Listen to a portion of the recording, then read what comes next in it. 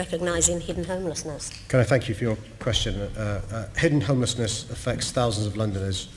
My draft London housing strategy, the first ever to contain a chapter dedicated to homelessness, recognises that homelessness has many forms, including the hidden homeless. It outlines a range of policies that will help Londoners facing different forms of homelessness.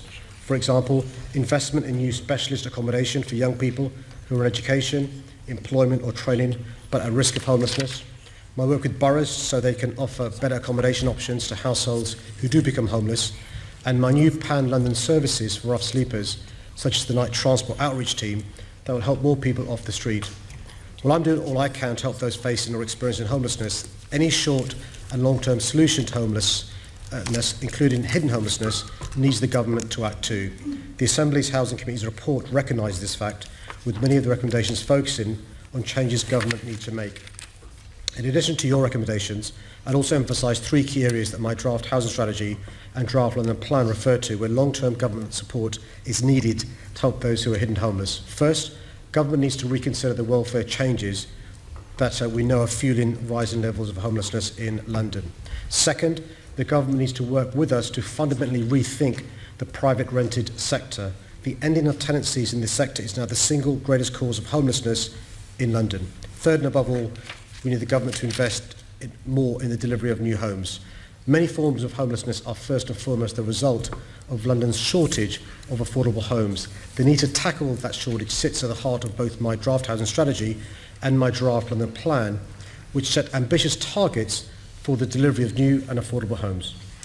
Thank you, Mr. Mayor. Thank you for acknowledging the report the Housing Committee did. I think possibly the most shocking fact in it is the estimate that there's 13 times more Londoners on any one night who are hidden and homeless than you find on the streets. And that means that they're homeless, but they may not be getting any support at all from the authorities. They're not in the statistics that we record.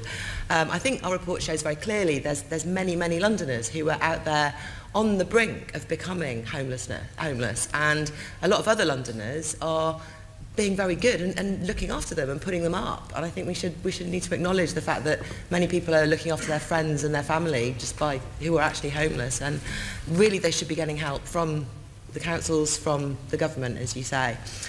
There wasn't much mention of specific hidden homelessness measures in your housing strategy, and there's a couple of things that are actually recommendations to you within the recommendations from the committee, so I wanted to ask you about those.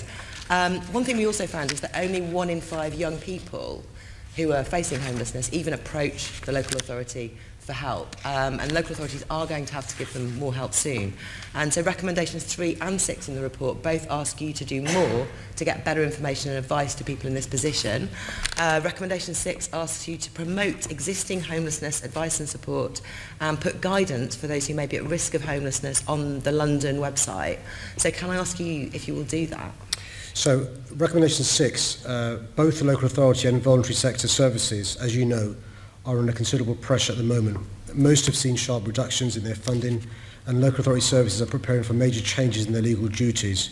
So we've got to be a bit cautious about promoting advice services when they're already overwhelmed and won't be able to help. Position is different in relation to rough sleeping because I commissioned pan-London services that help this group off the street, so I will be publicising the help available to rough sleepers over the Christmas period using both the london.gov.uk website and advertising space on the public transport network. Excellent. That is most of my next question, actually. You mentioned in your introduction to your answer the Transport for London teams that you've got out now trying to find people who are using night buses and tubes as places to sleep and may not be picked up as rough sleepers. We asked you to use Transport for London advertising space to inform people who might be hidden homeless where they can access relevant services, something like Centrepoint's helpline, which is specifically aimed at young people. Would you be prepared to do that then? Give over some of the space that's advertising the hopper, maybe? I'm making an announcement on this tomorrow. Okay, thank you very much. Finally, you mentioned the government needing to do more. We've got a lot of councils out there struggling in advance of the Homelessness Reduction Act to find the funding that they think they will need to deal with this next April. The Act gives them more duties towards people at risk, and the government's given them new, what they call additional burdens funding to help them temporarily. But I personally don't think this is anything like enough. I've been looking at the reports from Camden Council, where I'm a councillor. They've recently estimated additional costs of up to £2 million a year, while the government's funding for them is £878,000 spread over 3 years. London Councils is doing work on this, but it would help a lot, I think, if the Mayor was to take strong action to lobby the government to help councils more. Will you do this? Will you use your voice to call for this funding? Absolutely, and thank you for raising this. I mean, and the bad news is that the Chancellor in his budget announced pilots for other parts, 3 parts of the country, not including London.